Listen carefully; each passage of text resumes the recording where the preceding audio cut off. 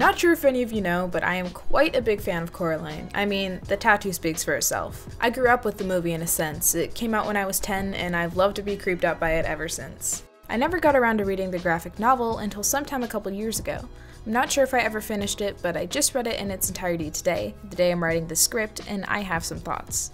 Not gonna lie, this video is inspired by a video on the Princess and the Scrivener's channel titled Why Were You and Coraline? This video has some opinions stated that are much different from my own, as well as a lot of interesting points I've never thought about. Side note, I just stumbled upon their channel within the past week, and let me just say, they have a lot of really interesting content. You should definitely check them out. The video influenced me to reread the book, and now we're here. So with this overly long introduction out of the way, let's get started. The book and movie have quite a few differences. The general story is the same, but plot events are switched around, elongated, or just dropped in the movie. For instance, Coraline only visits the other world twice in the book, but 4 times in the film. This spreading of events within the movie fulfills an important task. It normalizes the other world. Coraline's visits become frequent, and she gets to a point where she's only biding her time in the real world so she can visit the other world at night. It ultimately makes the question of whether or not Coraline should get buttons sewn into her eyes a little more difficult to answer for the viewer, seeing how much Coraline looks forward to her time spent in a different dimension. We as an audience also get excited to see what the other world has in store over the course of these visits. The characters in the film come off much more harsh than they are in the book. Coraline's mom in the movie only treats Coraline as if she's a pest. While some of that can be seen in the book, Coraline's mom doesn't always just brush her off. In the movie, she only unlocks the door to the other world on the condition that Coraline doesn't ask anything else of her. In the book, she not only unlocks the door, but takes the time to explain why the door is bricked up and what's on the other side. The book version of Coraline's mother is more dismissive than just plain rude. Compared to Coraline's mom, the book and movie versions of Coraline's dad are overall more similar. However, we do get to see more of a relationship between Coraline and her dad in the book. Right before Coraline is about to enter the other world to save her parents, she shares an anecdote with the cat about how her dad once saved her from a wasp's nest. From that experience, he teaches her that being brave is doing something even when you're afraid of it. There's another instance in the midst of her search for the souls of the lost children where Coraline encounters her other dad, deformed and nearly unrecognizable. She extends her sympathy for him when he expresses that the other mother put him in the cellar to waste away. Then we have Coraline herself. While the book and movie characters share some of the same qualities like courage, intelligence, and wit, book Coraline is more rational and self-sufficient. When the other mother takes her parents, Coraline isn't deeply worried by their absence at first and takes care of herself for 3 days with little to no struggle. She eventually realizes what's happened to them and takes to calling the police first before entering the other world to battle the other mother. Coraline is grounded in the real world throughout the entirety of the book. Going off of that, Coraline's first visit to the other world is much different in the book than in the movie.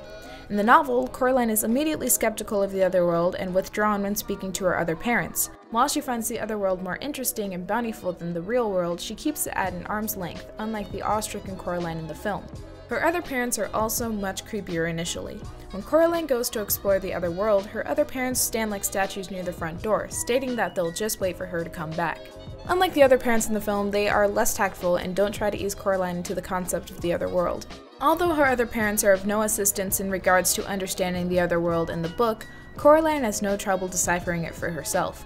She figures out that the other mother only embellishes what she thinks will interest Coraline, and with that, deduces upon walking up to her bedroom that it will remain an empty room until the exact moment she opens the door.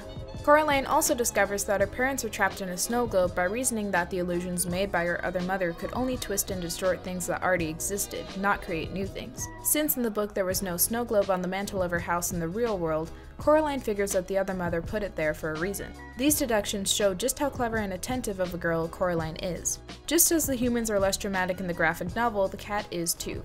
He's still wickedly smart and cunning, but he has a moment of vulnerability when the other mother begins flattening the other world during her battle with Coraline, and he realizes that there's no way out for him. He goes stiff and begins to tremble, and Coraline must pick him up and carry him with her. This moment of Coraline having to care for the cat, a character that, up until that point, possessed an all-knowing quality, makes the relationship more dynamic and shows that even the most intelligent of characters have their flaws as well. There are other small changes with minor characters between the book and movie, like Miss Spink and Miss Forcible not being as competitive or Mr. Bobo not being quite as eccentric. These differences can ultimately be chalked up to dramatization for film purposes. What I'm really here to talk about is an addition of 2 characters in the movie, Wybie and his grandmother. The Scrivener had some thought-provoking stuff to say in regards to this topic in Why Were You and Coraline. What matters is that Wybie does not serve any purpose in this story. If he was interesting, I'd probably cut him some slack. But he's just not. And while I do agree with a great deal of it, I don't think Waibu was a completely useless character. He most certainly wasn't necessary, as we can see by evidence of the book, but he offered representation to multiple minority groups and added moments of comic relief to this incredibly dark children's film. That being said, he did change the form of the narrative quite a bit. It's him who gives Coraline the replica doll of herself, him who pulls her out of the mirror when the other mother throws her into it with the other ghost children, him who saves Coraline from the other mother's hand at the end of the film. Really, it's the last one that gets me the most. In the novel, Coraline spends weeks devising a clever plan to trick the hand into falling into the well, and her success with the plan is well earned. The YB Ex Machina aspect of the film is non-essential to the plot and ultimately dumps down Coraline's character. Also, we need to talk about the addition of the voodoo doll and the backstory of YB's grandmother owning the Pink Palace, both of which I am a fan of.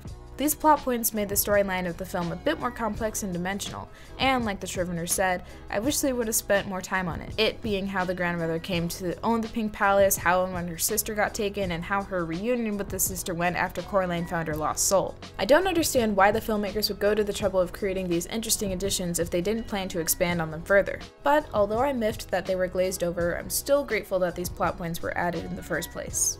Something I appreciate about the book is the attention to detail. Not to say that the movie isn't detailed, but it's evident that the book is more intent on throwing in little instances to build the characters in the story world. For example, when Coraline goes to see Miss Spink and Forcible's never-ending show in the other world, one of the two hands her a small box of chocolates. A dog in the audience starts sniffing her chocolates and Coraline is compelled to offer one to him.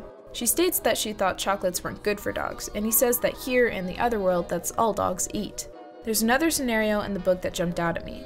Coraline is in the midst of making the deal with the other mother and she asks the other mother if she'll keep her word. The other mother swears it on her mother's grave, Coraline asks if her mother has a grave, and the other mother says that she put it there herself, and that, when she found her trying to crawl out, she put her back.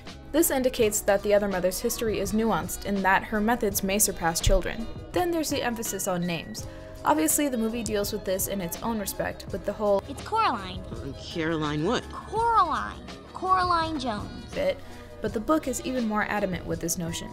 An aspect of the conversation between Coraline and the cat is how the cat has no name. This bothers Coraline. She wants to be able to call upon him when he's needed. The cat states that cats don't need names because they know who they are, whereas humans need names because they don't. The subject of names also comes up again near the end of the book, where Coraline finds out that the crazy old man upstairs' name is Mr. Bobo. She says that it never occurred to her that he would have an actual name. Maybe this is because Mr. Bobo didn't really need a name, because he already seemed to have a good grasp on his identity, much like a cat. Overall, these two versions of Coraline evidently have more differences than similarities, and I would strongly urge you Coraline fans who may not have read the book to do so. The graphic novel offers up an interesting origin story and details that didn't make it into the final product of the film. But because of the downbeat style and clever additions to the plot, the film remains my preference.